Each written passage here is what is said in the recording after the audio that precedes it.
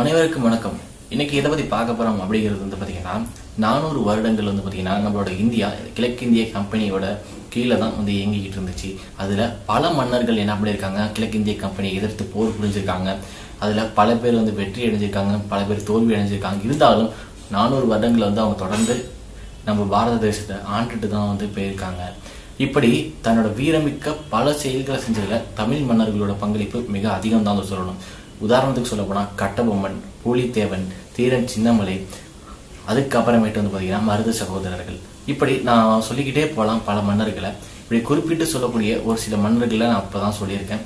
அதுல ஒருத்தர் தான் வந்து பாத்தீங்கன்னா மருது சகோதரர்கள். இவங்க செஞ்ச ஒரு சில விஷயத்தையும், இவங்களை பார்த்து கிழக்கிந்திய கம்பெனி எதனால பயந்துச்சுங்கிறதையும், இவர்களோட மரணம் வேற எங்கேயுமே நடக்காது அப்படிங்கிற ஒரு மாதிரியான மரணத்தை இவங்களுக்கு கொடுத்துருக்காங்கன்னு கிரேட் ரிவால்ட் 1854 அப்படின்னு நடந்துச்சு இல்லையா, அதுல கூட தோல்வி அடைஞ்சிருக்காங்க. ஆனா இவங்க நடத்திய மிகப்பெரிய ஒரு கூட்டு போர்ல வெற்றி அடைஞ்சிருக்காங்க. ஆற்காட்டு நவாபை எதிர்த்து, கிழக்கிந்திய கம்பெனியை எதிர்த்து.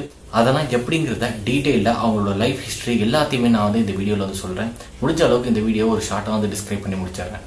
ஃபர்ஸ்ட் மருது சகோதரர்கள் அவங்களோட பர்த்தை வந்து பார்த்துருவோம். அவங்க எங்க பிறந்தாங்கன்னு வந்து பாத்தீங்கன்னா சிவகங்கையில் நரிக்குடிங்கிற ஒரு கிராமத்துல முக்குளம் அப்படிங்கிற ஒரு சிற்றூர்ல வந்து பாத்தீங்கன்னா பழனியப்பன் அப்படிங்கிறவருக்கு மகனா வந்து 1748 வருஷம் வந்து பாத்தீங்கன்னா பெரிய மருது வந்து பிறக்கிறாரு. இவரை வெள்ளை மருதுன்னு வந்து சொல்றாங்க.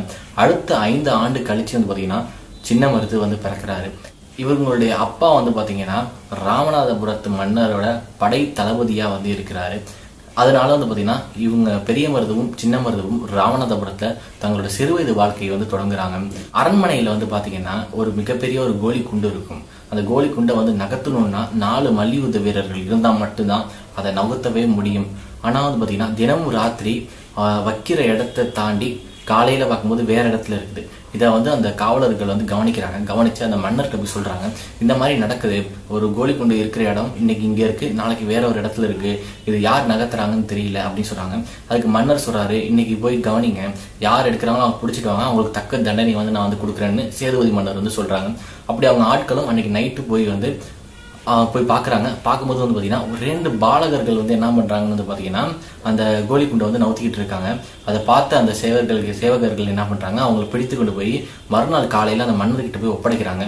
ஒப்படைச்சோன்னா மன்னருக்கு மிகப்பெரிய ஒரு ஆச்சரியம். ஏன்னு வந்து பாத்தீங்கன்னா 4 மல்யுத்த வீரர்கள் ஒண்ணு சேர்ந்தா மட்டும்தான் அதை நகர்த்தவே முடியும். ஆனா இந்த 2 பாலகர்கள் எப்படி நவுத்துறாங்கன்னு சொல்லி ரொம்ப ஆச்சரியப்பட்டாரு. உடனே வந்து பாத்தீங்கன்னா பழனியப்பன் என்ன பண்றாரு, இவங்க வந்து என்னோட பசங்க, இவங்களுக்கு ஏதோ தண்டனை கொடுத்துறாங்க அப்படின்னு சொல்றாரு. அப்பதான் இன்னும் ஆச்சரியப்படுறாரு. அது ஏன்னு வந்து பாத்தீங்கன்னா இந்த 2 பாலகர்களை வச்சு எப்படியாவது கிழக்கிந்திய கம்பெனியை வெற்றி பெறலாம் அப்படின்னு சேதுபதி மன்னருக்கு ஒரு யோசனை வருது. அதனால என்ன பண்றாருன்னு பாத்தீங்கன்னா அவங்களோட ராணுவ ட்ரைனிங் சென்டர்ல இந்த மருது சகோதரர்களை கொண்டு போய் விட்டுறாங்க. சிறு வயதிலேயே தங்களோட திறமையை வந்து அவங்க வந்து நிரூபிக்கிறாங்க. அதாவது வளரி, ஈட்டி எய்தல், அதுக்கப்புறமேட்டு வாழ்வீச்சு, இந்த மாதிரி பல விஷயங்கள்ல மருது சகோதரர்கள் ரொம்ப திறமையா வந்து போர் பயிற்சியை கத்துக்கிறாங்க. அந்த இடத்துல இவங்களோட திறமையை பார்த்த முத்துவடுகநாதர் என்ன பண்றாரு, சிவகங்கை ஆண்ட முத்துவடுகநாதர் என்ன பண்றாரு, இவங்கள அங்க சிவகங்கைக்கு கூப்பிட்டுக்கிறாரு. சிவகங்கையில அவங்க போனதுக்கு அப்புறமேட்டு ஒரு நல்ல பொறுப்பு வந்து அவங்கள்ட்ட வந்து கொடுத்துட்டாங்க, படை தளபதியா. முத்துவடுகநாதர் ஒரு வேட்டைக்கு வந்து போறாரு. வேட்டைக்கு போகும்போது வந்து பாத்தீங்கன்னா ஒரு புலி வந்து அவங்கள தாக்க வந்து நேரிடுது.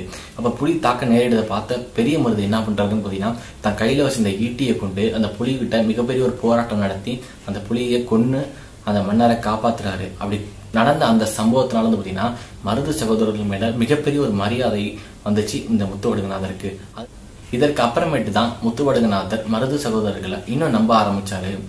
அதுக்கப்புறமேட்டு ஒரு கட்டத்துல என்ன ஆகுதுன்னு வந்து பாத்தீங்கன்னா காளையார் கோவில்ல முத்துவடுகநாதரை கொல்றதுக்கான ஏற்பாடு எல்லாம் ஆங்கிலேயர்கள் செஞ்சு வச்சிருந்தாங்க. அந்த இடத்துல திடீர்னு போர் நடக்குது. அந்த போர்ல முத்துவடுகநாதர் வந்து இறந்து போறாரு. வேற வழி இல்ல, சிவகங்கையை வந்து பிரிட்டிஷ் வந்து என்ன பண்ணிட்டாங்க, ஆக்குபை பண்ணிட்டாங்க. உடனே என்ன பண்ணிட்டாங்க, வேலுநாச்சியரை காப்பாத்தி கொண்டு போய் விருப்பாட்சியில கொண்டு போய் சேர்த்துறாங்க மருது சகோதரர்கள். அதுக்கப்புறமேட்டு கானகத்துல ஒரு 8 ஆண்டுகள் வந்து வாழ்றாங்க. இந்த 8 ஆண்டுகள்ல வந்து பாத்தீங்கன்னா வேலுநாச்சியாருக்கு வில், வால், அந்த மாதிரி ஒரு சில பயிற்சிகளை வந்து கொடுக்குறாங்க. கொடுத்ததுக்கு அப்புறமேட்டு பிரிட்டிஷை எதிர்க்கிறதுக்கு தக்க தருணம் வருதுன்னு தெரிஞ்சுக்கிட்ட மருது சகோதரர்கள் என்ன பண்றாங்கன்னா ஹைதர் அலி கிட்ட போறாங்க. இப்படி ஹைதர் அலி கிட்ட போகும்போது வந்து பாத்தீங்கன்னா ஹைதர் அலி கிட்ட வந்து உதவி கேட்கறாங்க. வெறும் ஹைதர் அலி கிட்ட மட்டும் உதவி கேட்கல, சுற்றி இருக்க மற்ற சிறு ராஜ்யங்கள் எல்லாத்திட்டையும் போய் மருது சகோதரர்கள் வந்து பாத்தீங்கன்னா படை உதவி கேட்டு பிரிட்டிஷை வந்து போரிடுறாங்க. போரிடுறது மட்டும் சாதாரண போர் இல்லைங்க, பல சயின்ஸை கொண்டு வந்து அந்த போர்ல வந்து அவங்க செலுத்திருக்காங்க. என்னன்னு பாத்தீங்களா, ஸோ ஈட்டி எழுதுறதுல ஒரு மிகப்பெரிய ஒரு டெக்னிக்ஸ் வந்து மருது சகோதரர்கள் தான் கண்டுபிடிச்சிருக்காங்க. அது என்ன அப்படி ஒரு டெக்னிக்ஸ் வந்து பாத்தீங்கன்னா, அந்த அவங்க ஈட்டி வந்து எழுதும் போது கிட்டக்க இருக்கவங்களை எழுதுறதுக்கு ஒரு வகையான ஈட்டி, தூரத்துல இருக்கவங்களை வந்து கொள்றதுக்கு ஒரு வகையான ஈட்டி. அந்த ஈட்டி வந்து காத்துல நகராம இருக்கிறதுக்கான ஒரு ஏரோடைனாமிக்ஸோட சிஸ்டத்தை வந்து அவங்க வந்து அப்போ பயன்படுத்திருக்காங்க. அது மட்டும் இல்லாம ஈட்டி ஒருத்தரை போய் கொண்டுச்சுன்னா அந்த ஈட்டி வந்து உடஞ்சிரும், அதை திருப்பி பயன்படுத்த முடியாது. ஆனா மருது சகோதரர்களோட ஆட்களால் மட்டும்தான் அதை திருப்பி வந்து பயன்படுத்த முடியும். இதை ஆங்கிலேயர்களால் வேற வழி இல்லை, ஒன்றும் செய்ய முடியல. அதை தாண்டி வளரி அப்படிங்கிற ஒரு விஷயத்துல மருது சகோதரர்களும் அவங்க ஆட்களும் மிகவும் வல்லமையா இருந்தாங்க. இந்த வளரிங்கிறது ஒன்றும் இல்லைங்க, கையில ஒரு ஆயுதம் இருக்கும், இப்படி வளைஞ்சு ஒரு ஆயுதம், ஒரு அருவா வளைஞ்சிருந்தா இருக்கும், அதை கையில வச்சுக்கிட்டு வீசி எறிவாங்க. வீசி எரிஞ்சோன்னு என்ன ஆகணும் பார்த்தீங்கன்னா, யாரை தாக்கணுமோ அவரை தாக்கிட்டு திருப்பி வீசி நம்ம கையிலேயே வந்துடும் திருப்பி அந்த வளரி. இதை பார்த்து தான் இந்த பிரிட்டிஷுங்கிறவங்க பயந்தாங்க, இந்த வளரி அப்படிங்கிற ஒரு விஷயத்தை பார்த்து. இப்படி கடும் போர்னால வந்து பார்த்தீங்கன்னா ஆங்கிலேயர்களை ஜெயிச்சு சிவகங்கையை மீட்டு வேலுநாச்சியார் ராணி ஆக்கிடுறாங்க. ஒரு குறிப்பிட்ட காலத்துக்கு அப்புறமேட்டு வந்து பார்த்தீங்கன்னா வேலுநாச்சியார் அந்த மொத்த அரசு பொறுப்பையும் வந்து பார்த்தீங்கன்னா மருது சகோதரர்கள்கிட்ட ஒப்படைச்சிடுறாங்க. ஒப்படைச்சு நீங்களே இந்த வந்து பார்த்துக்கோங்கன்னு சொல்லிடுறாங்க. ஆங்கிலேயர்கள் இனிமே உங்ககிட்ட வந்து சண்டை போடவே முடியாதுடா அப்படின்னு நினைச்சு சிவகங்கை கூட ஒரு நட்பு உறவை மேற்கொண்டுட்டாங்க. இந்த கட்டத்துல தான் கர்னல் வெல்ஸ் அப்படிங்கிறவருக்கும் பெரிய மருதுக்கும் நட்பு உண்டாகுது. இந்த கர்னல் வெல்ஸ் அப்படிங்கிறவர் வந்து பார்த்தீங்கன்னா மருது சகோதரர்கள்ட்ட போர் பயிற்சி வந்து கத்துக்கிறாரு. அதாவது வளரி வீசுறது, ஈட்டி எய்துறதுன்ட்டு பல விஷயங்களை மருது சகோதரர்கள்கிட்ட இருந்து கத்துக்கிறாரு. இப்படியே காலம் கொஞ்சம் கொஞ்சமா போய்கிட்டே இருந்துச்சு. கட்டபொம்மன் அப்படிங்கிற ஒருத்தரை தூக்குல போட்டாங்க. அவரோட தம்பியான ஊமத்துரை என்ன பண்றாருன்னு பார்த்தீங்கன்னா சிவகங்கையில சின்ன மருது கிட்ட போய் தஞ்சம் அடைஞ்சிட்டாரு. இது பெரிய மருதுக்கு அந்த விஷயம் தெரியாது. கர்னல் வெல்ஸுக்கு இந்த விஷயம் தெரிஞ்ச உடனே வந்து பார்த்தீங்கன்னா பெரிய மருதுவை பார்க்க வர்றாரு. பார்க்க வரும்போது வந்து பார்த்தீங்கன்னா சின்ன மருது நேராக வந்து பெரிய மருதுகிட்ட போய் இது மாதிரி சொல்றாங்க, இதாவது ஊமைத்துறை வந்து நம்மள்கிட்ட தான் இருக்கான், எப்படியாவது அவனை காப்பாற்றணும் அப்படின்னு சொல்றாரு. சரி, பெரிய மருதுக்கு என்ன பண்றதுன்னு தெரியல. கர்னல் வெல்ஸ் வராரு. வந்ததுக்கு அப்புறமேட்டு என்ன நடக்குதுன்னு பார்த்தீங்கன்னா ஊமைத்துறையை பத்தி கர்னல் வெல்ஸ் வந்து விசாரிக்கிறாரு, உங்கள்கிட்ட இருக்காருன்ட்டு. அதுக்கு பெரிய மருது எங்ககிட்ட வந்து ஊமைத்துறை இல்லை, வந்தா நாங்கள் கண்டிப்பா தகவல் சொல்லி அனுப்புறோம் அப்படிங்கிற மாதிரி சொல்லியிருக்காங்க. அதுக்கு வந்து கர்னல் வெல்ஸ் சொல்றாரு, உங்ககிட்ட இருந்தாலும் ஒன்றும் பிரச்சனை இல்லை, சமாதான உடன்படிக்கையா போய்க்கலாம் ஊமைத்துறையோட, திரும்பி ஊமைத்துறைக்கு அந்த நாட்டை வந்து நாங்கள் வந்து ஒப்படைச்சிடுறோம் அப்படின்னு சொல்லிட்டு கர்னல் வெல்ஸ் வந்து பார்த்தீங்கன்னா போயிடுறாரு. போனதுக்கு அப்புறமேட்டு வந்து பார்த்தீங்கன்னா ஒரு சில நாட்களுக்கு கழித்து ஒரு கடிதம் வந்து கர்னல் வெல்ஸ்க்கு வந்து பெரிய மருது எழுதுறாரு. ஊமைத்துறை வந்து எங்கேயும் போல, எங்க கிட்ட தான் இருக்கான், பத்திரமா இருக்கான், சமாதானமா நீங்க போகணும்னு நினைச்சீங்கன்னா வாங்க, வந்து ஊமைத்துறை கிட்ட வந்து நீங்க வந்து பேசலாம் அப்படிங்கிற மாதிரி வந்து சொல்றாங்க. சரி, கர்னல் வெல்ஸும் வராரு, அவரோட சோல்ஜர்ஸ் எல்லாம் கூட்டிட்டு வர்றாரு. ஊமைத்துறையும் அவங்க கொண்டு வந்து நிப்பாட்டி வச்சிருக்காங்க. நிப்பாட்டி வச்சிருக்கவங்க பார்த்தீங்கன்னா பெரிய மருதுகிட்ட கர்னல் வெல்ஸ் வந்து சொல்றாரு, நாங்க ஊமைத்துறை ஒன்றும் பண்ண மாட்டோம், ஆனா இப்போ வந்து வேற வழி இல்லை, நாங்க வந்து கைது பண்றோம் அப்படின்னு சொல்றாங்க. இதை பார்த்து வந்து சின்ன மருதுக்கு ரொம்ப கோபம் ஆயிடுச்சு. பக்கத்துல தன்னோட ஆளுங்கள்ட்ட இருந்த ஒரு ஈட்டியை பிடிச்சி பிரிட்டிஷை எதிர்த்து நிக்கிறாரு. நிற்கும் போது வந்து பாத்தீங்கன்னா இந்த இடத்துல ஒரு போர் நடக்குது. இந்த போர்ல வந்து பாத்தீங்கன்னா சின்ன மருதுவையும் ஊமைத்துறையும் பிடிச்சு கைது பண்ணிடுறாங்க. பெரிய மருது தப்பிச்சு காட்டுக்கு போயிடுறாரு. எப்படியாவது தன்னோட சகோதரரையும் ஊமைத்துறையும் காப்பாற்றணும்னு நினைச்சாரு. இப்படி கொஞ்ச தூரம் அவர் போய் கொண்டுகிட்டே இருக்கும்போது, வேற ராஜ்யத்துக்கு கொண்டு போயிட்டு இருக்கும்போது இடையில அவருக்கு வந்து பசி வருது.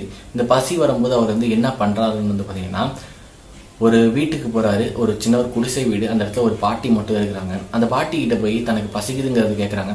வந்திருக்கிறது பெரிய மருதுன்னு தெரியாமையே அந்த பாட்டி தனக்கு வச்சிருந்த ஒரு சாப்பாடை எடுத்து அந்த பெரிய மருதுக்கு கொடுக்குறாங்க. பெரிய மருதும் சாப்பிட்றாரு. சாப்பிட்டுட்டு அந்த குடிசையில விட்டு வெளில போகும்போது வந்து பார்த்தீங்கன்னா அந்த கூரையில இந்த கிராமம் உங்களுக்கு தான் சொந்தமாகும் அப்படின்னு எழுதி அந்த பாட்டிகிட்ட கொடுக்குறாங்க. இதை கொண்டு போய் நீங்க அரசபையில கொடுங்க அப்படின்னு அந்த பாட்டிகிட்ட சொல்லிட்டு கிளம்பிடுறாரு. போனதுக்கு அப்புறமேட்டு தான் தெரியுது, அது அரசபையில கொடுத்ததுக்கு அப்புறமேட்டு தான் தெரியுது அந்த கிராமம் அவங்களுக்கு சொந்தம்னு பெரிய மருது எழுதியிருக்காருங்கிறது. அவர் அப்படி போனதுக்கு அப்புறமேட்டு ஒரு சூழ்ச்சி செஞ்சு பிரிட்டிஷ் அரசாங்கம் மருது சகோதரர்கள் வந்து பிடித்தாங்க. எப்படி பிடித்தார்கள் அப்படின்னு வந்து பார்த்தீங்கன்னா காளையார் கோவிலோட கோபுரத்தை வந்து நாங்கள் இடிச்சிருவோம் அப்படின்னு முழக்கம் விட்டாங்க. ஒரு முழக்கம் விட்டோன்னே பெரிய மருதுக்கு வேற வழி இல்லை, காளையார் கோவிலை காப்பாற்றணும் அப்படிங்கிற ஒரு நோக்கத்தில் வந்து வெள்ளைக்காரங்க கிட்ட சரணடைஞ்சிடுறாரு. சரணடையும் போது பார்க்குறாரு தன்னோட தம்பியோட காலில் வந்து சுட்டு தம்பியை வந்து ஒரு கூண்டுல வச்சிருக்காங்க. அதாவது ஒரு சிங்கத்தை அடைக்கிற ஒரு கூண்டுல தன்னோட தம்பியை வச்சிருக்காங்க. பக்கத்துல ஊமைத்துறையை வச்சிருக்காங்க. அதுக்கும் பக்கத்துல இவங்களுக்கு தூக்கு தயார் பண்ணி வச்சிருக்காங்க. அது மட்டும் இல்லாம இவங்களோட வம்சத்தை சேர்ந்த ஒரு 600 பேரை ஒரே நேரத்தில் தூக்கிலிடுறதுக்காண்டி தயாரா வச்சிருக்காங்க. அப்போ பெரிய மருது கிட்ட வந்து பிரிட்டிஷ் அதிகாரி வந்து கேட்கிறாரு, உன்னோட கடைசி ஆசை என்ன அப்படிங்கறத சொல்லுன்னு கேட்கிறாரு. அதுக்கு பெரிய மருது என்ன சொல்றாருன்னு வந்து பாத்தீங்கன்னா, நான் யார் யாருக்கு என்னென்னலாம் தான தர்மம் பண்ணணும் அதை திருப்பி அவங்ககிட்டே இருக்கணும், அதை வந்து பிரிட்டிஷ் அரசாங்கம் பிடுங்கிக்க கூடாது அப்படிங்கறத சொல்றாரு. ரெண்டாவது விஷயம் அவர் சொன்னது என்னன்னு வந்து பாத்தீங்கன்னா, இன்னைக்கு மருது சகோதரர்களை நீங்க வந்து அழிச்சிடலாம், ஆனா நாளைக்கு இதே மாதிரி மருது சகோதரர்கள் மறுபடியும் இந்த பூமியில வந்து பிறப்பார்கள். அவங்களையும் இந்த மாதிரி சூழ்ச்சி செஞ்சு வந்து கொல்லாதீங்க. தயவு செஞ்சு ஒரு போர்ல அவங்கள வீர மரணம் வேணா கொடுங்க, சூழ்ச்சி செஞ்சு ஜெயிச்சு அவங்கள வந்து கொல்லாதீங்க அப்படிங்கிற 2 வேண்டுகோள் விடுக்கிறாரு. உடனே வந்து பாத்தீங்கன்னா அந்த பிரிட்டிஷ் அதிகாரிக்கு ரொம்ப ஆச்சரியம். உடனே கேட்கிறாரு, நீ உங்களோட உறவினர்கள் எல்லாத்தையும் காப்பாத்துவேன்னு நான் வந்து நினைச்சேன், ஆனா நீ வந்து இப்படி சொல்றியே அப்படின்னு கேட்கிறாரு. மரணம் ஒன்றும் எங்களுக்கு வந்து புதுசு இல்லை, அது எங்களுக்கு பழகி போன ஒரு விஷயம் தான், அதனால அதை பத்தி நீங்க கவலைப்பட வேண்டிய அவசியம் இல்லைன்னு சொல்லிட்டு பிரிட்டிஷ் அதிகாரி கிட்ட பலத்த குரல்ல பெரிய மருது வந்து சொல்றாரு.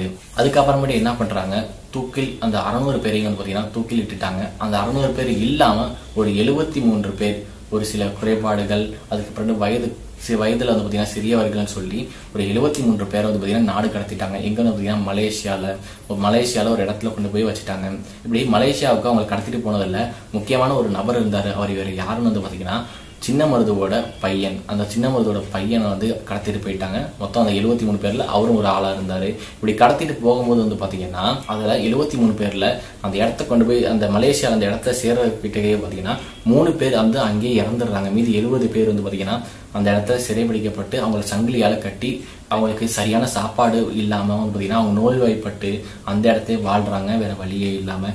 15 ஆண்டுகளுக்கு, அதாவது மருது சகோதரர்கள் இறந்த 15 ஆண்டுகளுக்கு பிறகு போறாரு அந்த இடத்துக்கு. போன உடனே வந்து பாத்தீங்கன்னா சின்ன மருதுவோட பையனை வந்து பாக்குறாரு. பார்த்த உடனே அவருக்கு கர்னல் வெல்ஸுக்கு வந்து பாத்தீங்கன்னா கண்ணில் வந்து கண்ணீர் வர ஆரம்பிச்சிருது.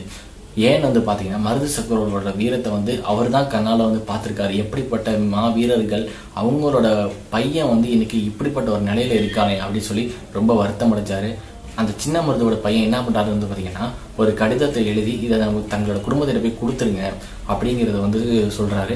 வேற வழி இல்ல, கர்னல் வெல்ஸ் வந்து பாத்தீங்கன்னா அவரோட சட்டத்திட்டத்துக்கு உட்பட்டு தான் இருக்கணும், அதனால வேற வழி இல்லாம அந்த லெட்டரை வந்து பாத்தீங்கன்னா அவங்க குடும்பத்துக்கு கொடுக்காம தானே வச்சுக்கிறாரு. இப்படி தானே வச்சுக்கிட்டு அவர் ஒரு புக் எழுதுறாரு, கர்னல் வெல்ஸ்ங்கிறவரு. அந்த புக்கில் வந்து பாத்தீங்கன்னா இந்த லெட்டர் அப்படிங்கிறதையும் பதிச்சு வச்சிடறாரு.